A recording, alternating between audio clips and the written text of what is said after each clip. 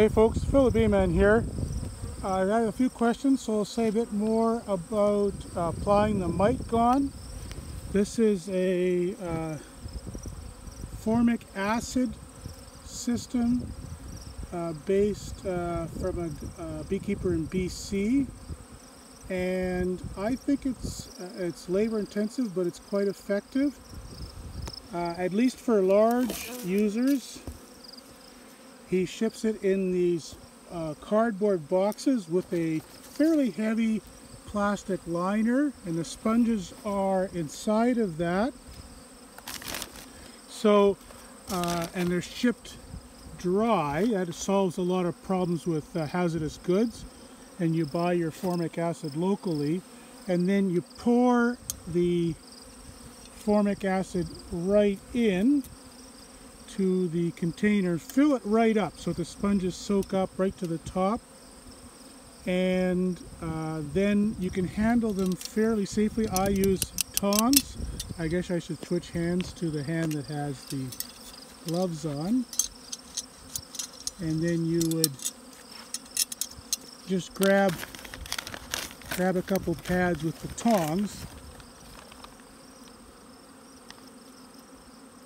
And there's 2 per hive, so I usually grab a few like that, and it's fairly safe to handle that way.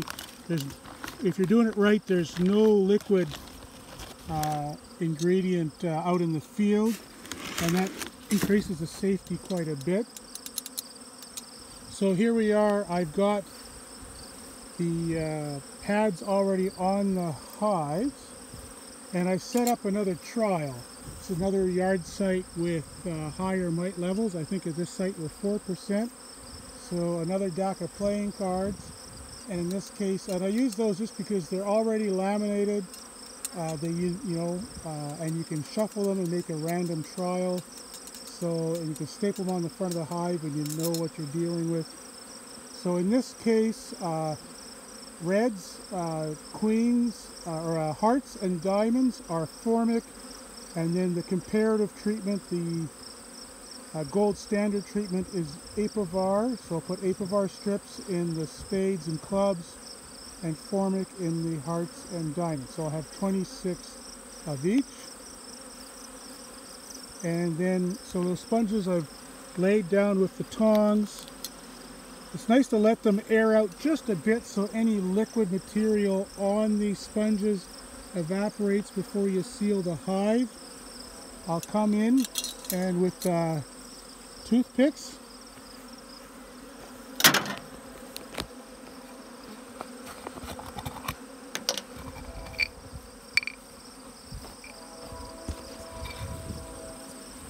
and I'm working on Sunday here, folks, so no cameraman today. So last time I did this, I used a single toothpick, and I realize now that the last time I used this product, most of my frames in the brood chambers were still wax foundation, and so you could poke the toothpick right through. I'm pretty much into all plastic at this point, so I need to do a better job. And so I'm breaking that toothpick in half and using it kind of like a staple. So break it in half, bend it over,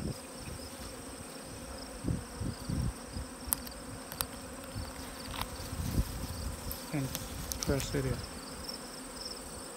And then I'll drop those frames so that this pad is right against the outside wall, and then I'll add the second frame I've stacked up there, and you can see that each hive I've taken out 2, and I do this all one step at a time because it's gloves on, gloves off all the time otherwise, and it's way safer to do each step.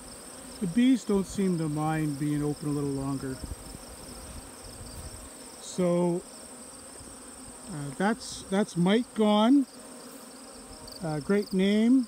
Randy Oliver doesn't think too much of it, and I mean, there's some sense in what he said, which is that it's just a sponge holding formic.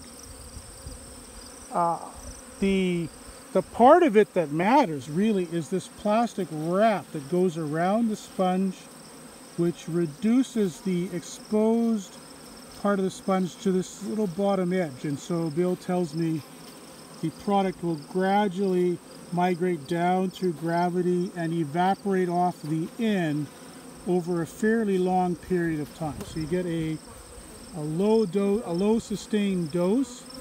I know that trials at the University of Manitoba trying to do formic over winter, they found that the long, slow dose was the most effective. And so I think that this is attempting to capture that same sort of thing. Now, we'll find out. I will come back and do mite sampling when we pull the strips. And then we're going to compare a mite sampling in the spring.